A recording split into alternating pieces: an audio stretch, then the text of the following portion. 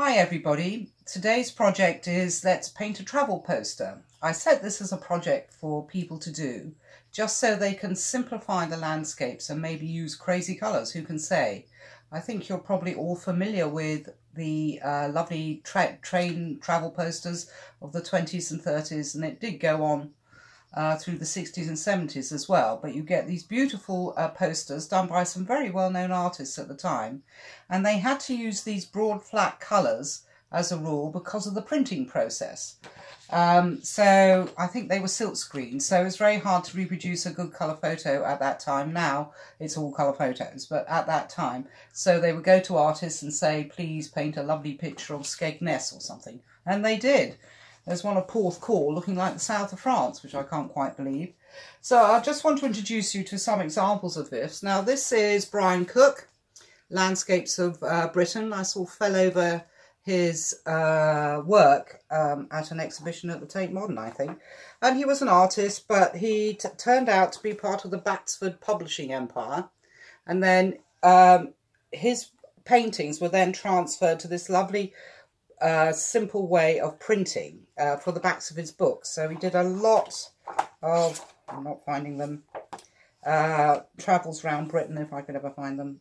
Oh, here we are. Here's one of his books, A Design for a Book. He's a fascinating man. Having read this book, having done this and become part of the Batsford publishing empire, he then went on to become Sir Humphrey in government, which was rather bizarre. So here we are, here are the Batsford books, which I think we can all probably remember from our youth. But this was the guy, and this is very indicative, I suppose, of the 30s, 40s, 50s kind of illustration. But this is much more easier to reproduce than a detailed painting, so big flat colours. So we're going to try and do almost a landscape like a jigsaw. I've got a few others squirreled up my sleeve. Let me just show you. So here we are. You can see that you get these lovely pictures of the countryside with, this is quite painterly actually, but with big flat colours that can be reproduced easily. It doesn't say what year that is. This one is delightful in Cornwall. Again, changing the colours, not making them completely naturalistic, which is a good thing. And then this one is a rather grisly little print, but you can see that this person's changed those colours a lot and has produced a lovely landscape. So it's an idea of trying to figure out how to make your landscape painting a part of a design process. So you want to be able to simplify it, so when you're faced with all the leaves on the trees and everything, you really want to simplify it. So what I'm working on is this very iconic view. You kind of go up to Ditchling Beacon and then walk west for a little bit, and you come across this gate. I've seen this gate painted by many, many people. It's like the cottages at Cuckmere, that endless people have painted this. Judy Martin, I think, did one in her book as well. So I'm going to develop that into kind of a poster for the South Downs. I've had some ideas. Here is a poster for the South Downs. I'm not going to paint like that. I'm going to paint like me. But it's going to be big flat colours, but we're going to play with how the colours work, I think. So this is all part of the printing process, almost like a woodcut. So I've done some sketches in my sketchbook to look at the view that I was working with. So I just wanted to see if it would work. So I've got this gate. What I'm going to do is actually stretch out the landscape as if you were even higher looking down on this, because it ended up being quite a square little image. And I was messing around with doing the Lorelei as well. And then I just sketched this out as well. So what I'm going to do is try and reproduce this onto my trusty layout paper. So I'm going to have a good old scribble first, and I'm going to build up the sketch, and then I'm going to transfer it to my watercolour painting surface, and I'm going to do it in watercolour. Now, there is a medium called gouache. I don't know if people have heard of this. It's a water-soluble opaque paint. The Victorians sort of knew it as body colour. It's thick, but what it really is poster paint. The poster paint we used to have when we were children. And they would use that to paint posters. basically. So gouache is the posh French name. What it means is, because it's an opaque colour and you use a lot of white with it, it kind of ends up a bit chalky. I'm just looking around. I do have an example here. So it's sort of like acrylic, but it is still water soluble. I don't know if you can see, it's got kind of a chalky surface. I'm not mad about it myself, so I'm going to use watercolour because I prefer that. But this was just an example of doing Cape Cod.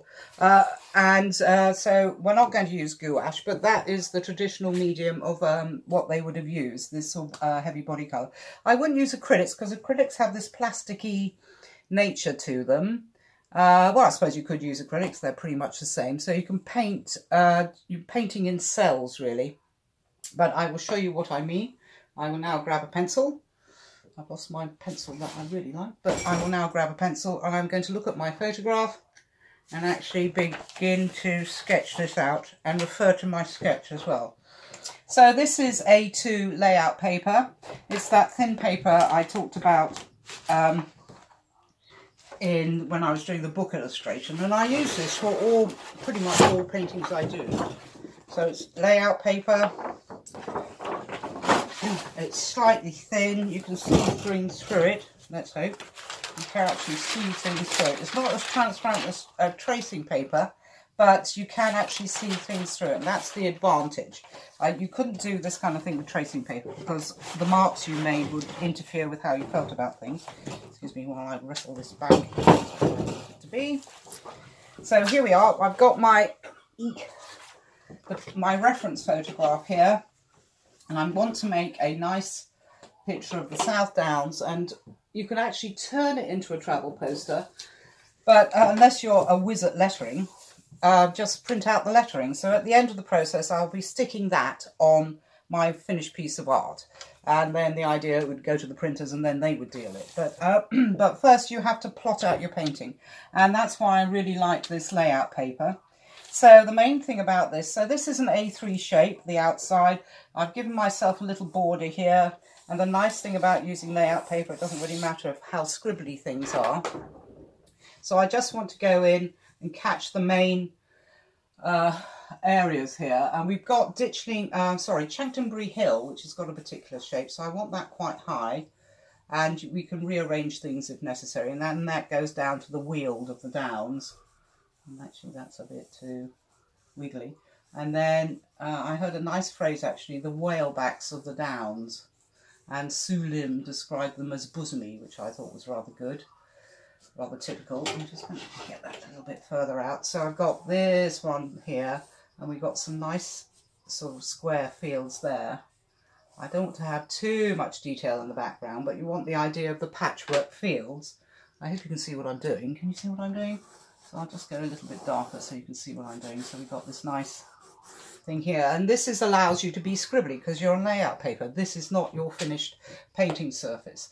So then we've got this down doing here, mixing up with some trees, and we've got a kind of hedgerow going down there, and then another nice one which actually goes above that, comes down, wiggles around a bit to there. And then we've got we've got a nice sunny hill just there, which goes down here, and then we've got our gate here, which is also on a hill, strangely enough. And we've got that nice little path which comes in here. So as you can see, I'm being quite scribbly, getting things in there. Yeah, I think I need that to come a little bit bigger, and then I'm going to put the gate in. So I'm going to have the main gate here, and I can be really scribbly at this process. Oops. In fact, the bars go that way, and then we've got this here. And thinking about, so in this process you can actually think about how you're going to paint the thing, and I'm just thinking here, because I'm doing it in watercolours, I will actually probably mask out the gate, because I want the gate to be quite a prominent feature, and I might even turn it red, you never know. So I've got this 5-bar gate here, just want to make sure everything's okay, and then put it. We've got the little fence here, and there's something going on there. So that's my basic design, and now what I'm going to do is actually fiddle around with it and trying to bring it to something I can actually use. So what you do with layout paper, you actually just pull this off. Excuse me. pull this off and put this underneath. And then you can just about see through it, and I should be able to actually bring my sketch together now. So here we have the gate. Can you see? So I've placed it all and it's all nice and scribbly. I've got this nice hillock here doing that, which is kind of going like that, and then it's turning around into this path, and this path here is going that way, and then we're over here. So here I can put the gate in,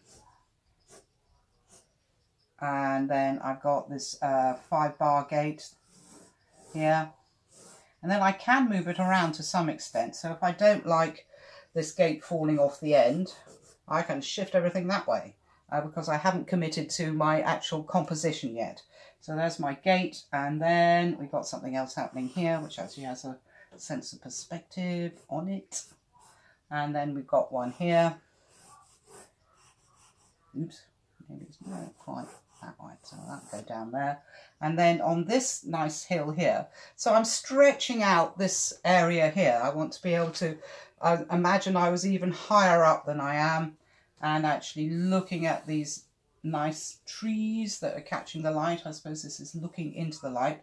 So I've got a nice tree here, and one over here, and some along here, and then one over here, I think, and one over here, slightly different colours, like that. And so we've got some trees doing that. So I've got these nice tree shapes, and when I come to paint them, I'm going to really simplify them. So they're nice, they're being lit from behind, so they've got quite a nice sort of almost corona of light about them. So the shape will be like that, and over here, and I'm not going to worry too much about the detail there. I will have a few tufts here, I think, and then over here. So then I've got, oh look, I've noticed another little hill. So there's another little hill here, and doing this process, you don't have to actually design a travel poster, but it's a useful exercise to do, to let yourself simplify things and almost treat them as a graphic. So I've got this nice little ring of trees here that goes around the corner into the shadow, and it's just over here. And in fact, what I'm doing is actually squishing it up that way, but I want to do that. We've got some trees here, so I'm not going to worry too much about them. And then we've got this further away little hill that goes into a forest, so I'm just going to add the foresty bits over here, and just looking at the general shape so you can simplify everything. And here we have a hedgerow. I think it'll fit on. There's a hedgerow over there, and then we've got the shadow here. So again, we've got the shapes of trees and the shadow catching them, and so that's that one. And then we've got this nice one here. I just want to catch that shape, and actually if people know this, because it's by Ditchling Beacon, I think a lot of people will recognise the shapes, because, you know, you go out there for a walk and there are all the shapes. And then we've got another little hillock over here, and this is the Weald, which is not quite as hilly as the Downs. And then we go up to Chanctonbury Hill, which is kind of lost in the mist, but I think I might turn that purple. So I'm not going to do too much more to my design. What I'm going to do now is actually transfer it using layout paper. I'm using Trace Down. I don't know if people have come across Trace Down. So I'm just going to tear that off. Excuse me while I work through this. And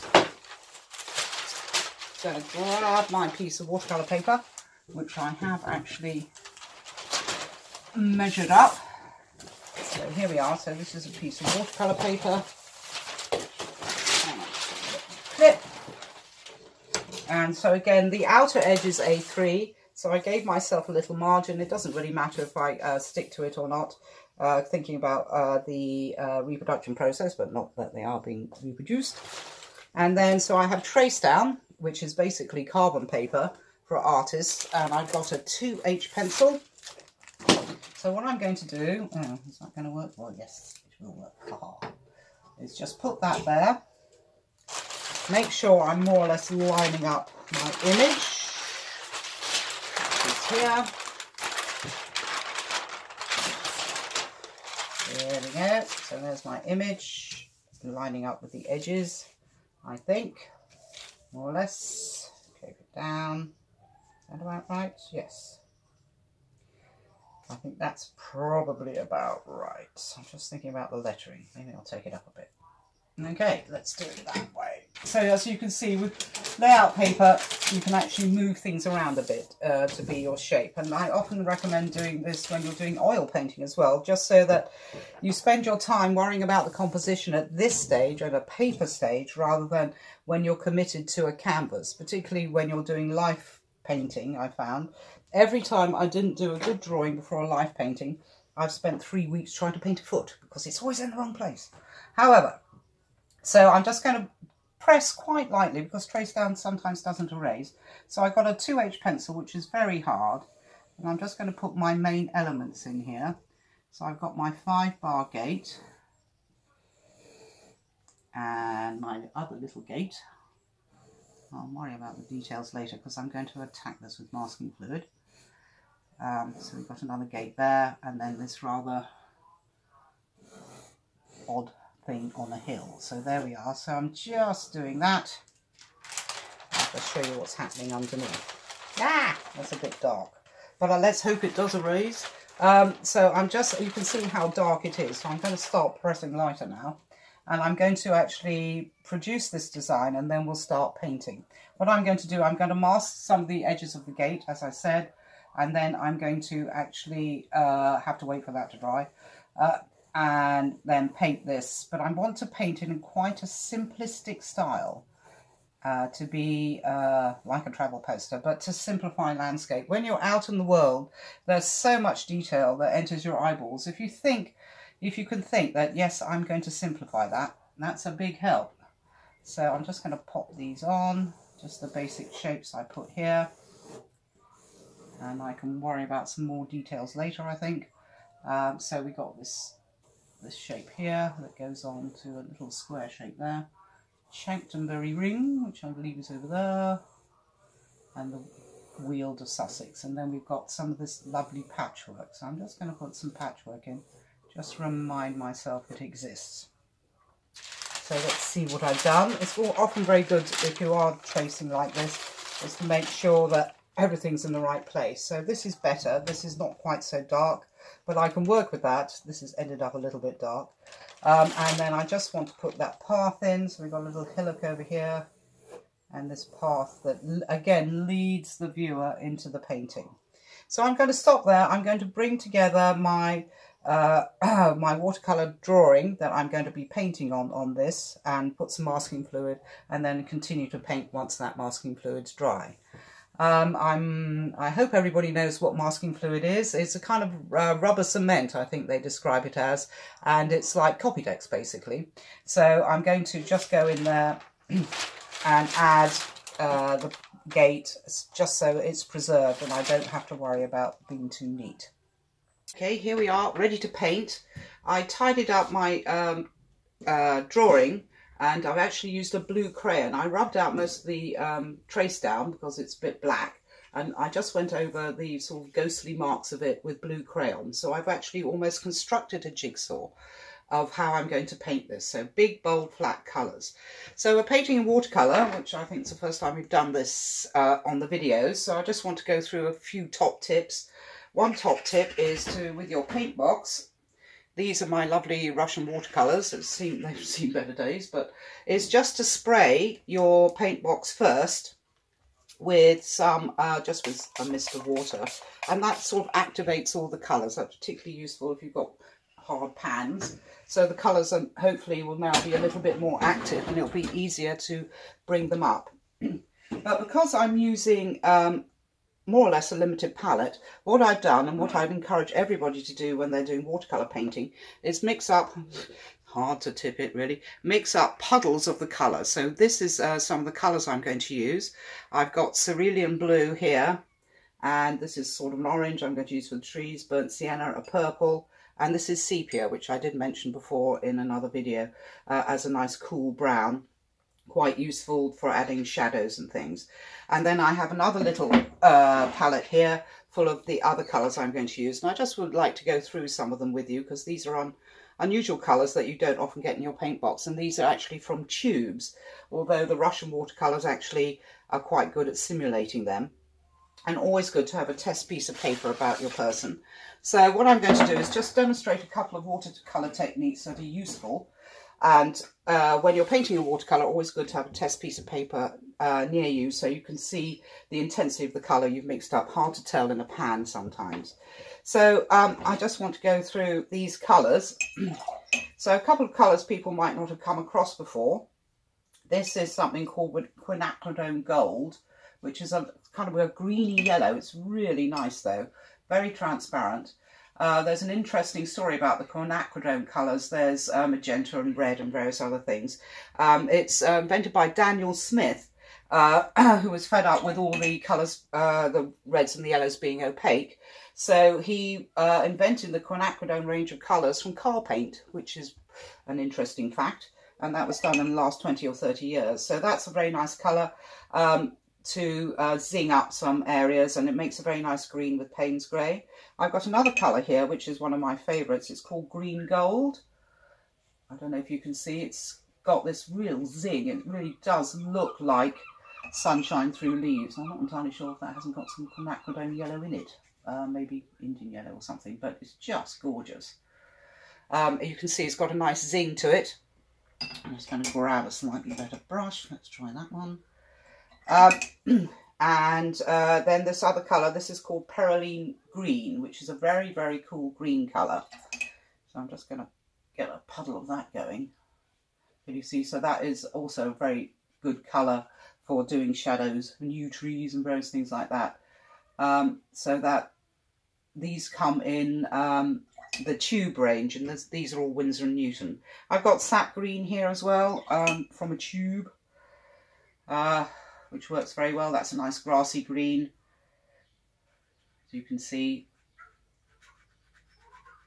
And then I've got Payne's grey on here as well, which is a nice colour just for getting darkening things down. I remember Keith was very against Payne's grey, but I love it. It's got this blue tinge to it. And each make of paint is slightly different. There's some that are really quite blue and some that are really quite grey. So, and these are all Winsor & Newton. Those are the ones I like. And I just want to show you a basic technique of laying on a wash. So this is going to be pretty much big flat washes, this painting. So one way of doing it is you can wet the paper first. And just maybe, I'm going to be watching paint dry in a minute. Wet the paper first. And then I'm going to pick up a good bunch of colour, a nice puddle I've made. This happens to be Payne's grey. And you can see the paint is going on quite smoothly. If you wet the paper first, you get this nice smooth application with soft edges. And you can do all sorts of crazy things with this. Like I could add water here and soften that edge like that. I will be doing some more watercolour demonstrations in the next wave of lessons. Another way of doing it is you have to use the biggest brush you can. This is a size 16, I think, or possibly a 12. And take up a big puddle of colour. And you can just go on like this. Because the brush is big, it's holding more paint, so you're not going back, diving back in and getting some more paint while your paint's drying, and then you end up with those nasty streaks that no one likes. You can see, so I've got a big flat area of wash there, which has worked quite well, I think. I'm just getting rid of that. So I'm going to use basically these colours in this painting. I don't know if you can see. So I've got cerulean blue for the sky. I've got these nice variations of greens and greys and a purple. So I'm now going to stab on and get going. So here we are. I actually tidied up this. This is all masked now, so I don't have to worry about my gate. And I will go back and do the gate with more detail later, but I will have to wait for the wash to dry. So you might not see the gate done until the final picture. So I'm just going to start with my cerulean blue. I'm going to take a nice big brush and make sure it's clean. You always have some kitchen towel on the go when you're painting watercolours, because what you're trying to do is control water. So I'm just going to pick up a nice puddle of this paint. This is cerulean blue, and I'm going to do my sky. So I'm just taking a little excess off there. Just realised what a big area it is. I might wet it first, because that is quite a big area. So I'm just going to wet this first, and then I want to have some clouds in there too, so I'm just going to wet the top area first. And then I'm going to pick up my cerulean blue. I need my test paper just to see what colour it is. Quite intense, it's going on quite well. So I'm just going to go over this area with my cerulean blue. And with watercolour, what you have to do is you have to sort of wait for the water to do its work. The water will do work for you. And then I'm going to try and put some clouds in here in a sort of stylistic fashion. And I'm painting a watercolour upright, which is something I hardly ever do. But let's go for it. I'm not going to worry about my edges because I can always trim them down. And I'm just going to soften that edge a little bit. So I've just got a clean dry brush and I'm going in there to soften that edge. Although we're not using too many soft edges in this, but actually that's quite a nice effect. So with watercolour you often have to be led by what the paint is doing, and if you go back and fiddle it often ruins it. So I'm just going to go over here, soften that edge just with water so it's not too crazy. Because I'm painting upright, the wash is falling down, but never mind. Let's go in there, tidy that up a little bit. There we go. Leave it alone. I will leave it alone now. So what I'm going to do with this painting is, it's a real simplified watercolour and it's quite a good way of getting into watercolours. So I'm going to paint it like a jigsaw. Let's put that there for my test so I can see what colour I've got. So I've mixed up here, this is a kind of purpley grey. Just want to see what that is. That's pretty perfect. That's a nice density of colour. And then I'm going to paint this area of Chanctonbury ring. So I'm just going up here and I'm using the biggest brush I can bear to use. Trying to remember what Chanctonbury ring looks like. And then it goes down to the wheel to Sussex. So I'm just putting that in. So that's kind of my first wave. And then I'm going to go in and soften that edge just with water. And often with watercolour, what you can do, you can actually paint dark over light. So I'm just going in here, softening that edge. And I think I might grab a little bit of green. Little tiny bit of green. That's too bright. So I'm going to go in with Peroline green, which is a little bit darker. So I'm sort of attacking this area. The very far away, I want to have, I want it to be misty. So not quite so jigsaw-like, but a little bit misty. Just going to grab another brush and go in and just put a little bit of brightness in there because I can see some sort of the patchwork fields far away. What's that coming down? Oh, that's that orange one, which I really want to put on. So with lighter colours, you don't have to be too neat because you know you can paint those darker colours on top. And I want to grab a little bit of orange. And I can go back and paint. So there's this big orange field. I assume it's a field that hasn't been ploughed yet. In there. Drag that round. So while watercolour's wet, you can do all sorts of things with it. So I'm just going to bring that round and then I will put the hedgerows in later. And again, I think I just want to soften this edge a little bit just with water because this area is dark and I know I can paint over that. Now that's all wet, so I'm going to have to leave that for a little bit. So what I might do is go on to paint the foreground. So what I'm going to use primarily is this lovely green gold. And I think I might wet it first because it's a very large area. So I'm just going to wet it first because I want to be a little bit more controlled here. I don't want to spray it because then it will go all over the place and then everything will be wet. A very useful tool for a watercolourist is to have a hairdryer, but it does make a terrible noise. So I'm just going to go over that. So I'm wetting that first. And then I'm going to pick up these nice pure colours. So I'm going in here with the green gold. I particularly want, whoa, look at that, crumbs. I want that path to echo the shape of what's going on there. And there's some bright little edges catching the area there. And I'm just going to add a bit more water and catch some more of that green gold. So I'm going over here. So these are slightly darker and lighter. So I'm just going to have this large area of this nice colour. And I notice up here what happens is it's catching the light more. And I'm just going to go in there and add. So this is kind of my basic first layer of paint. So that's now on there. And I can have some things there. So I'm just going to have that as one big colour. And then I can go in and add some details. And I'm going to let the water do the work for me. Well, am I? What I'm going to do is actually use a clean dry brush, and you can take off some colour with that. So a clean dry brush. I want to catch that area there. I want that to be a little bit lighter. And watercolours always dry a little bit lighter than you think they're going to be, because at the moment it's got this kind of glossy sheen. It will, oh dear, I'm fiddling now. It will dry lighter than you think it is, because you get this depth of colour because of the gloss. So I just want to go up there and tidy that up. Oop. Ah. Damn, I missed that bit. Right.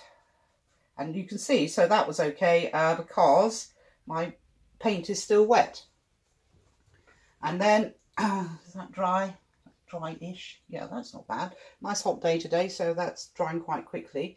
So then I'm going to paint this dark shape here. This is the hill before Chanctonbury Hill. I don't know what its name is, but it's a nice dark shape. So for that shape, I'm going to use my Perylene Green, which is this nice dark green, which is this colour. Whoa.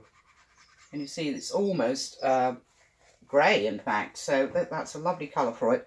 But I want to liven it up a bit, so I'm going to throw a little bit of purple at it. I think I'll find me purple, which is over here. If you haven't got purple, the best way of making purple is French Ultramarine and Elysian Crimson. So I've got that, my Perylene Green, a bit of purple. Let's see what that looks like. Whoa, it's on the purpley side. Okay, so I want to paint this nice dark shape here. And I think the shapes are getting smaller, so I don't think I will have to wet the paper first. If you've got a large shape like this and you want the wash to be smooth, wet the paper first. But here I think I can probably get away with it just using my big brush. Oh no, that paint's great. Let's see what I've ended up with this time. I think I need a bit more purple. And so I'm going in here, and again, so I'm just trying to follow the line. And the theory is you should always use the biggest brush you can bear to use. This is a size 16 Sable, because it picks up the paint that you need in the brush. Can you see it's all going on very smoothly because I've got a lot of paint on this brush. I'm not having to go back to my palette and add more paint. So I've got this nice shape here, slightly less lumpy, but I'm not going to fiddle because that way watercolours go to hell in a handbasket. So I'm just going to leave that. Oh no, I'm going to fiddle. I'm going to have some bushes here. So just big shapes. So we're just concentrating on trying to produce big shapes. No, I'm going to fiddle. No, never mind. Okay, this is still wet, so that's okay. I just want to get that contrast between this light area and the area behind. So don't fiddle too much. But again, now that's all wet, I'm going to have to go to use to a different area. So I'll probably do this area. Excuse me. Oh dear. So I'm going to go over here and actually do this area. So with the trees, what I'm going to do is actually paint the lightest colour first. So I've got this nice big block of trees, and I'm going to pick out the lightest colour. I'm going to paint that first, and I can get their shapes in and paint the darker colour over the wash that I've created. So again, I can't resist me green gold. I might add a bit of sap green to it this time and see what colour I've got. Yeah, a bit green. A bit more green gold required, I think. What are we doing? No, I think I might actually add a little bit of yellow to this. Let's see what colour I got. Yeah, that will do. So I've got this big stand of trees here, and I'm just going to go on and paint the whole thing this light colour. And I think I should have used my bigger brush. I'm just going to grab a little bit more water and put that in the wash, and then it comes around the corner and then ends up in shadow. So I'm just seeing what's going on here, and here, and there. And actually down here as well. So bits of the top of the trees are catching those areas. And, oh yeah, there's some more going on down here. So you can put all the light colours in first, and you can see I'm painting over the gate and not worrying about its shape. I think I might take this. So I've got this big old bit of down doing this thing, and that has dried now, so I can actually pick up that colour, and it's actually quite cooler, so I might rely on sap green. See what colour I got. That will probably do. It's just the edge of this down is catching the light, so I want that to be quite light, and I'm coming down here to hit the trees, and it's got this coolness to it, so I'm just going to add a lot of water to that to soften those edges, and I will going back in to add the darks. Oh damn, the washes are mixed, so I'm just going to catch. I'm going to fiddle. Oh no, don't fiddle. And you find watercolours have these nice effects that you get when you've made a mistake and then you add water to it, and then the water adds does something to the wash you've created. Oh yes, and I've got a little bit more up here, so I've got this other little bit of down here, so I'm just going to pop that in, and again make that quite wet. And then that's hitting that nice colour there, but I'm going to try and leave that to be discreet at the moment, and then this is all the interesting foreground trees. So here what I want to do is create this feeling of darkness there, and I'm going to use my Perylene green, and let's see what colour that is. That is practically black, so I'm going to add a bit of sap green to that and buck it up. Perylene green and sap green, so I want it to be quite dark. And I'm going in here and adding that dark colour. And this is why it's useful to have all these colours already mixed. So I'm just going in here and catching the light is just catching the edge of this down. I'm not going to worry about my drips at the moment. And I might want to soften that edge. So I'm just going to soften this edge along here just with some water. And I would like that to be a little bit darker. What I'm going to do, because I created this wet wash here, just dab that off.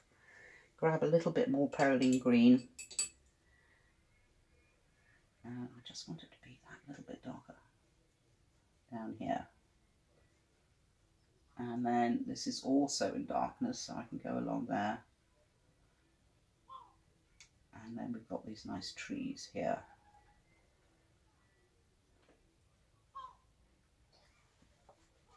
I'm just going to tidy up this edge a little bit. And I think leave well alone. So this is a good exercise in not fiddling. So I'm just going to leave that colour. It's nice and deep. It's just catching the edge here. I can't paint that until it's dry, so I can go back to the background. And you can always use your kitchen towel as a tool. So in fact here, I might pop that in there, and then I can add the shadow later. So what's going on here? Again, this is Perylene green, so this is quite a deep shadow. But what it's doing, it's defining the trees in the foreground. So I'm just going over here, getting that Perylene green going. Whoa! That's why you should always test. So I'm just going to pop that in there and then I've got these trees in the foreground that this dark shadow are defining. And hopefully it'll all be right in the end. So what I can do while that is drying, I suppose that is dry, I can think about this further away bit of down. It's a bit flat, that, and I think it might need a bit of lemon yellow. A cool sort of greeny yellow. I'm just going to pop that in there. So that's just the edge of it, and then I'm coming down here. If you're delicate enough, you can actually not go over the previous wash, what you've just done. I do have a nice exercise, this kind of imitate a boutique design, where you actually leave white areas in between each wash so they don't mush together. So here again, I want a kind of cooler green, so I'm going to go for Perylene green mixed with sap green, I think, with a tiny bit of purple maybe. What colour is that? Yeah, I think I'll have a bit of Payne's Grey in there too. See how we're doing in that. A little bit more Payne's Grey. And I'm just going in here and going to add that sort of stand of trees there. And this, so that darkness again is defining the light of the trees in the foreground. Okay, so they've got some nice trees going on here. So simplifying a landscape into big blocky shapes.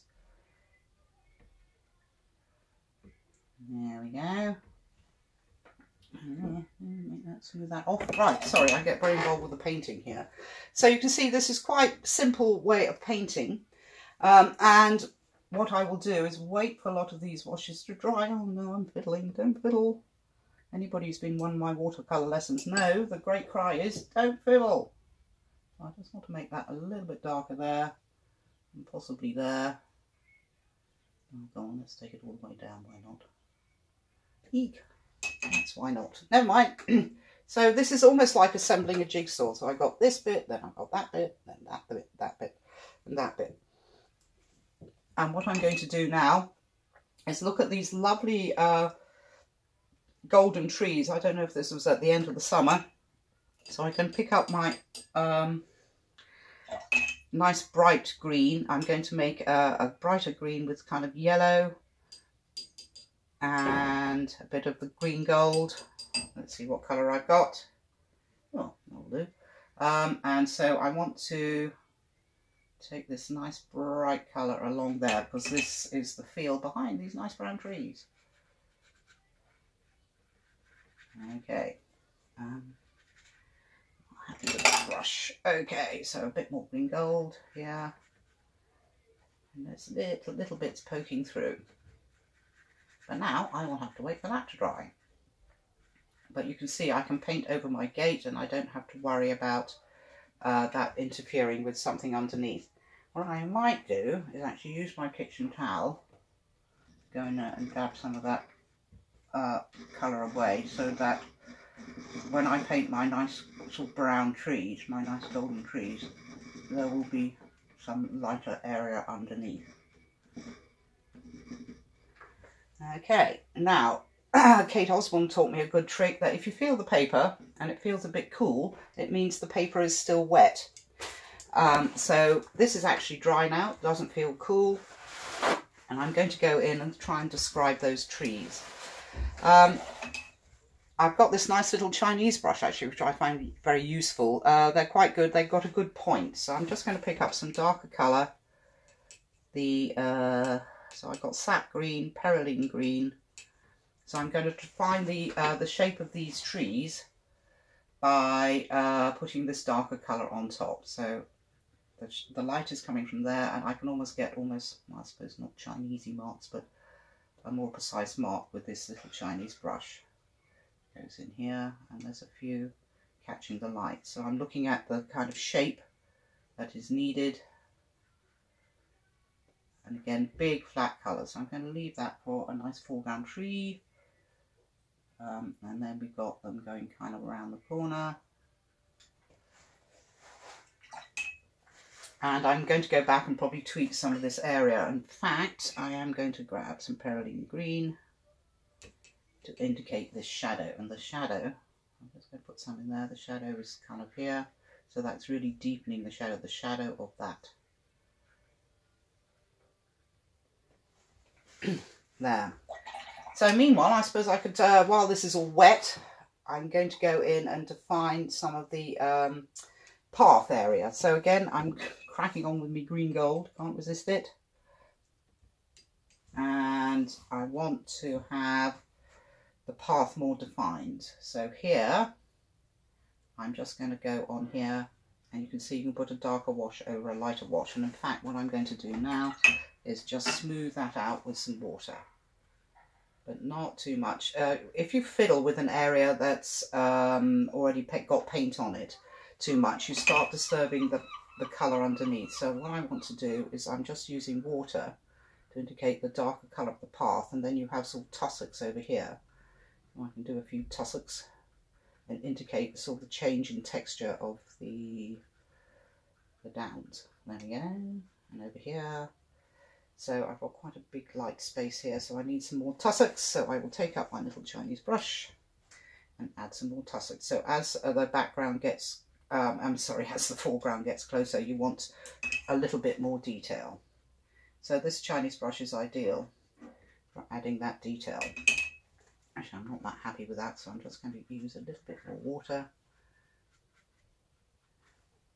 And we'll get some tussocks going on. And then over here, there are hardly any tussocks, turns out. Okay. So I just want to have a little bit of texture there. Yeah. I think I will describe that as design.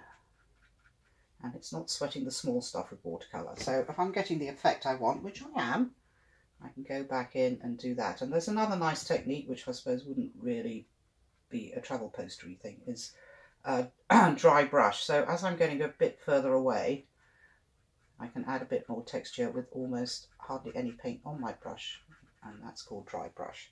And I'm just noticing there's a nice shadow underneath the gate. The gate itself is casting a shadow, so I do want to put that in.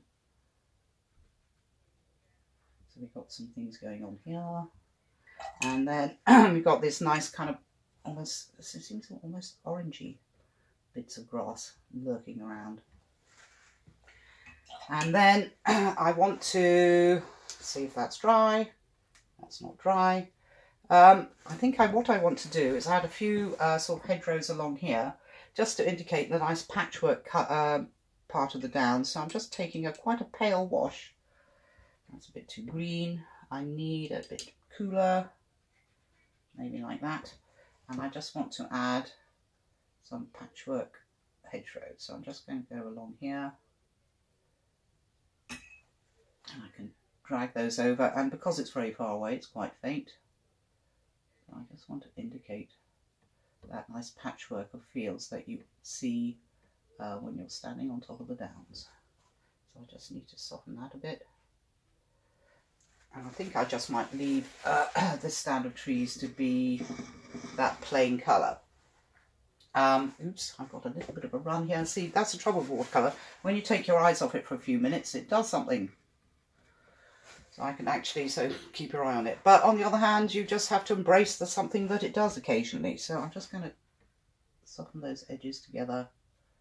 Ooh, look, I can add a little bit more detail while it's still wet. I just want to indicate the idea of that path coming towards you. So then I just want to do these things here. I'm just seeing how much time I've done. So I'll just do one of these trees, and then I'll finish it off and post the finished picture. Because what I'm going to have to do is I have to wait for this to be completely dry, and then I can paint the gate. And then I can take the masking fluid off and paint the gate. But it's just a matter of painting dark colours over light. And then I just want to leave a few gleams. So this is why I use masking fluid, so I can catch the light falling on that gate without driving myself insane. So I'm going to pick up my nice sort of bright orange and throw a bit of yellow at it. And I want to indicate the sort of edge of these trees. So I just wanted to paint a tree shape. So this is the lightest part of the tree that you can see, which goes down here. And actually that's quite dark. Let's have another one over there. So this is the usefulness. I've got my palette here. This is the usefulness of mixing up the colours you need, painting from a limited palette and mixing up the colours that you need at the time. Apart from that, I've just run out, but never mind, it'll be fine. And this is being a bit pale. So this is kind of the light corona around these trees. And again, I'm stylising the trees. I can go right through the gate and I don't have to worry about that. And there's another one over here. Just grab a little bit of orange from my paint box. And these are all orange here. So there's lots of trees, and then there's some trees here, and I'm a bit loath to go up there because I know that wash is wet, but never mind. It's fine. Well, I might do anyway. And down here, and then you've got some light flashes of tussocks and goodness knows what else going on there, so I'm just going to leave that little bit of light there.